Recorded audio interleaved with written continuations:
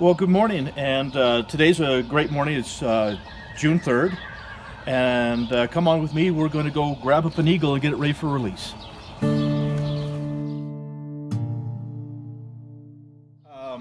I've got a golden eagle in here. This particular eagle came in several months ago. It was hit by one of the fan blades for the wind turbines out in Milford, and it was severely injured, banged up real bad, concussion. It was blind in its right eye, and it couldn't stand, it couldn't balance. It was in pretty rough shape. And we've had it for now several months, and it's regained its balance. Its vision is good now, and we got to get this pretty little guy back in the wild where he belongs. So come on with me, and we'll catch him up.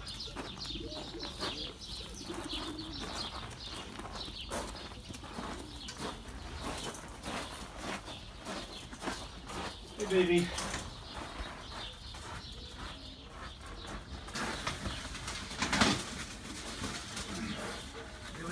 Oh yeah, you're good and strong. You're good and strong. Okay. There's my boy. Here's my boy. I know. Oh, there's my boy.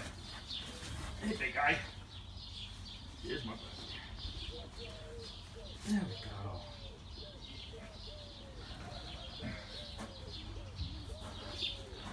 go. Okay.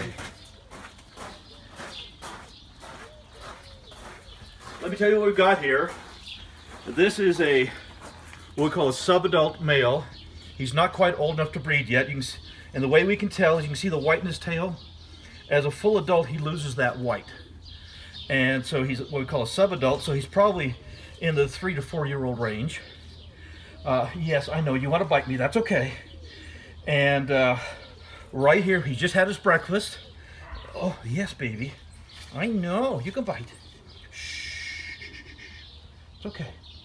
It's okay. I know. Shh.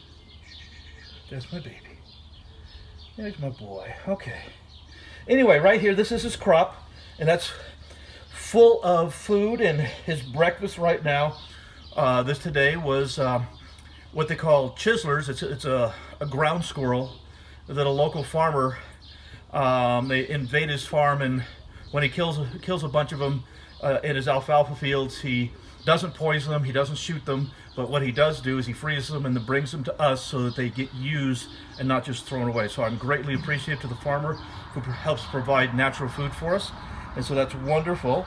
And yes, you're such a pretty boy, and we're going to get you turned back to the wild. Yes, we are. And he looks really good, so come on, let's go get him in the car.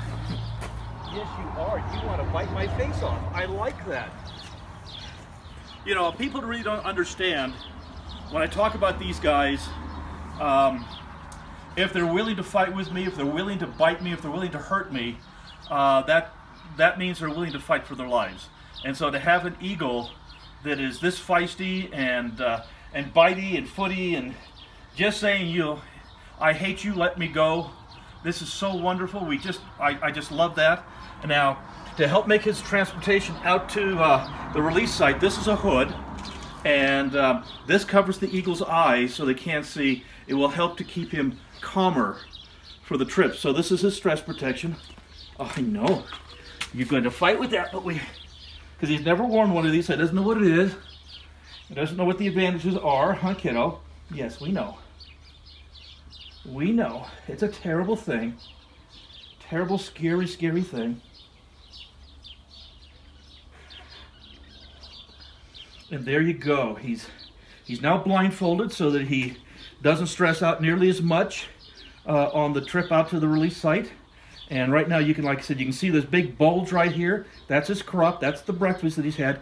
He's had lots of food for the last several months. So he's strong, and he's got a big breakfast. And this beautiful young man is ready to go back to the wild. And I'm so excited to get him back there. Please check out our revised Get Involved page. There's a note from Martin, ideas on how to help from afar, the link to our Amazon wish list, the newsletter sign up, info about our critter food supplier, and details about Amazon Smile. Well, here we are. This is the sea overlook on the mountain above Cedar City, and we have our newest friend that we're going to get back in the wild. Let's see what it looks like here, shall we? Leave the hood on, sweetie? Yes, you left the hood on. Okay. Yep, right there on the edge. Yeah.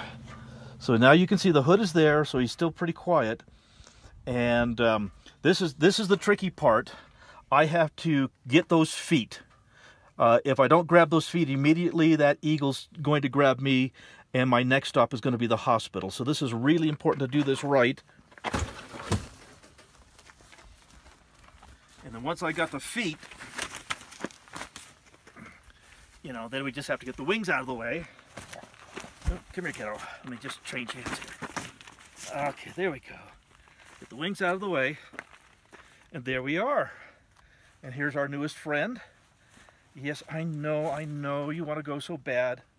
Well, come on, let's go, guys, and we'll get this guy released back to the wild.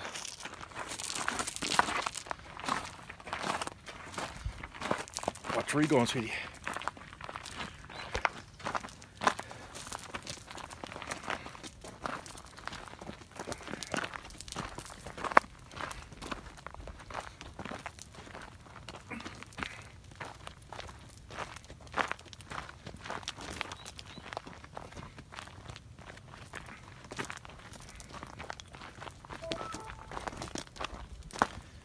Okay, such a pretty boy.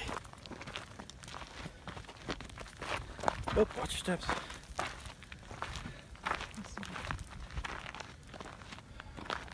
Okay, you're good right there, sweetie. Okay. Sue, would you go ahead and pan around so you can see where we're at right here? This is the sea overlook, and this is our hometown of Cedar City, Utah, where we live. And you know, this is absolutely beautiful eagle country, and we have one of the largest golden eagle populations in the world here in Utah. So we're always excited to get another one back in the wild where it belongs. And off in that direction, that's where it came from. That's Milford is off behind those mountains, and that's where it came from. And so the eagle will have a good chance of just soaring right back home. But it may very well find a place to sit and try to figure out what's going on. So that's really, really important to give it a chance to sit quietly. Now, one of the things that I generally do when I have an eagle ready for release back to the wild, you know, there's a common belief among Native people that if you say your prayers with an eagle feather, the eagle feather will carry your prayers to God. Well, this eagle has over 7,000 feathers, and so we usually invite individuals or organizations that could use some extra prayers and let them release the eagle. In this situation, we just didn't have anybody lined up, and he's ready to go, and it's the eagle's the most important part. And so if nobody's ready to go, I'm not going to hold the eagle for weeks waiting for someone to do this. So I get the privilege of releasing this guy back to the wild myself. And let's get that hood off. Hopefully, that's my boy. Yes, I know. You want to bite me so bad, and that's really good. You ready, big guy? Okay. Everybody ready? There you go.